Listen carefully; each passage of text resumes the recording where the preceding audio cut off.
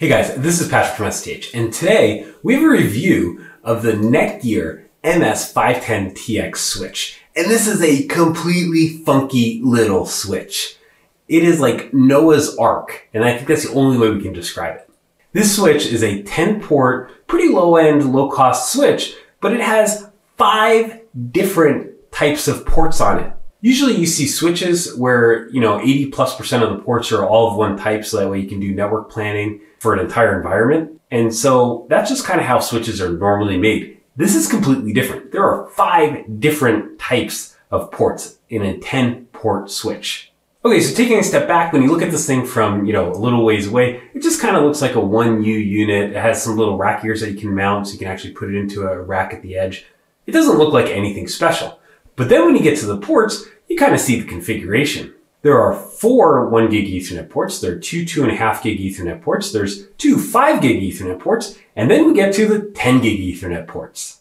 On the 10 gig side, you have an SFP Plus port, and you also have a 10G Nbase-T port. Because, well, why settle for having 4 types of ports when you can have 5? Now, all these different ports can also run at multiple speeds, and we actually tested that, and so you do get a lot of deployment flexibility, but it's just insane that there are that many different types of ports on the switch. The other big feature on the front of the switch you're going to see is a USB port, and you can use that to do things like firmware upgrades. You can back up and restore configurations all off of that, so it kind of makes administering the switch just a little bit easier. Moving to the rear, there's like 4 big features. Probably the most prominent, the one that sticks out, is that you're going to see that there's a white, not for customer use port. I think that's like a diag port or something like that Netgear can use, and yet it has a very prominent position on the back because, I don't know, maybe at the lower end of the segment, that's okay, and that's what we have. There's also a Kensington lock port, and that makes a lot of sense. And when I used to do consulting, we used to have environments where you have to worry about your laptop not being there if you went and got coffee. And so you can kind of see in some edge deployments, especially if you have a $200, $250 device,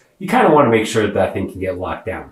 The other 2 big features you're going to see are a AC input port, so you can, power the thing. And then the other one is that there's a sticker that has the model number, serial number, and it also has the MAC address. Inside the switch, you can see that it's actually very sparse. You have a motherboard that has a forest of heat sinks, and that's really for the switch chips as well as for the management controller. This is a smart managed switch, and we're going to talk about that in a little bit. You can also see that there's an internal power supply. We really like that. I mean, we did reviews recently of the MikroTik CRS and CSS 326s, and they had external power bricks, and really that's not as good. This internal version we like much better.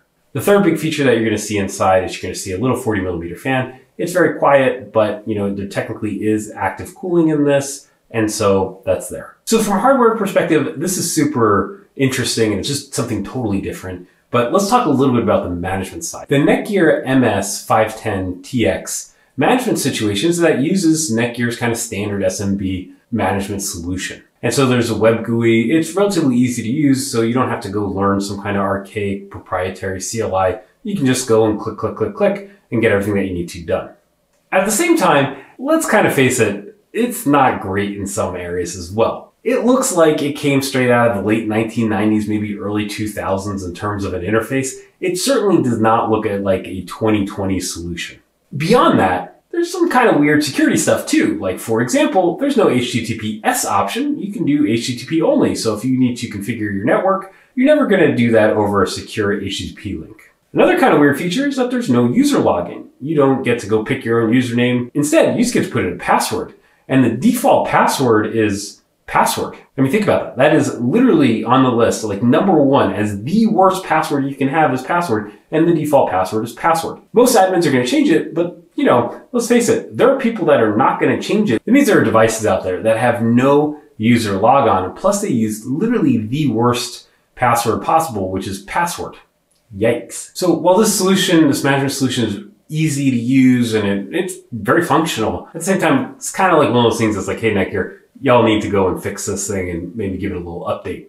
So we did a quick performance check of the Netgear MS510TX switch, and we saw basically what you'd expect. All the ports worked at the rated speeds, and that didn't just include the maximum rated speed, it also kind of worked at the lower speed. So you could take like, say, a 5 gig Ethernet port and run at 2.5 gig speeds. We tested it, it works. And what that practically means is that you get about 39-40% more performance than some of the other switches that we saw, like the 10-port Netgear GS110 EMX switch, which is a managed kind of lower end switch that was 8 1 gig ports plus 2 10 gig ports. And you actually do see a, say, 40-ish% uplift over that, which is great. Let's talk really quickly about the Netgear MS510TX power consumption. Now at the lower end, you're going to see at idle, it can use, we're going to call it, say, 10, 11 watts-ish. And at the higher end, when you kind of get it going, we got it into the kind of lower 20 watt range, and the actual spec sheet is more closer to about 26 watts maximum. So, it actually uses a fair amount of power. Noise is rated at 21 dBA, so it's not silent, but if you're a little bit away from the switch, you're not going to hear it. It's more or less quiet, and it's quiet enough that you could have it in an office right next to you, and it probably won't annoy you. It's pretty hard not to admire the type of switch that the Netgear MS510TX is. I mean, it's something totally different that we just don't normally see. So we actually looked at the datasheet and hey, why did you guys build something like this, right? It's so different. And in the datasheet, there's actually a couple different application scenarios that they have. And one of them is that there's a SMB office. And that SMB office has a server, it has a NAS, it has some other devices that are hooked up all different speeds. And, we can kind of see that, maybe this is a switch, but, why you have this exact mix of ports, I have no idea. The $210 street price, there's really another use case. And that's if you just need to do some media conversion, you need to go from a 10 Nbase-T to SFP+, plus you need a couple other ports to throw in there as well. This is a switch that can totally do that. Okay, now Netgear desperately needs to upgrade their management solution. I mean, it's straight stuck out of the late 90s, early 2000s. It is not a 2020 solution by any stretch of the imagination. A lot of these switches end up getting deployed, and we just kind of expect that a Netgear switch you can deploy and just kind of leave and look at it and kind of forget about it. And yet, you do really want something like that having a default password and no user logon? I mean, that's kind of really scary if you think about it. At this price range, we really want to talk really quickly about this switch versus the GS110 EMX that we reviewed.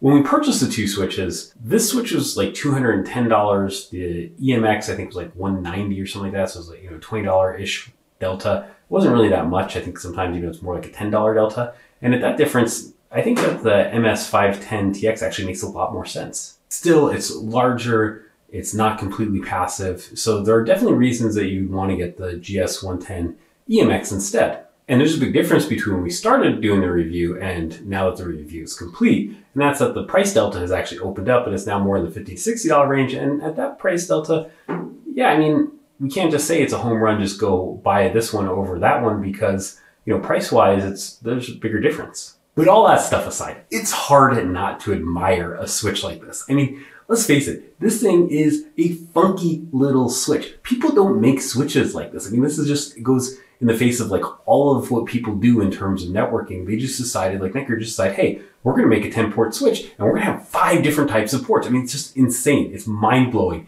And we have a whole pipeline of switches that, we've done, we're doing, and none of them are like this. Literally the best way to talk about this is the Noah's Ark of switches. And that's the way to just kind of think of it. Overall, this is a pretty cool little switch. And if you need something like this, it's a great option. But on the other hand, we do definitely want you to take a second, look at the data sheet, look at the switch and decide, is this the right switch for me? Is this the right port count, port mix? There are a lot of things to kind of look at, but for some people, you're going to really like this thing. Hey guys, thanks for watching. Hope you enjoyed this video. While you're here, why don't you subscribe to our YouTube channel, check out the STH main site, or look at some of the other things that we have already uploaded on YouTube. Again, thanks for watching and have an awesome day.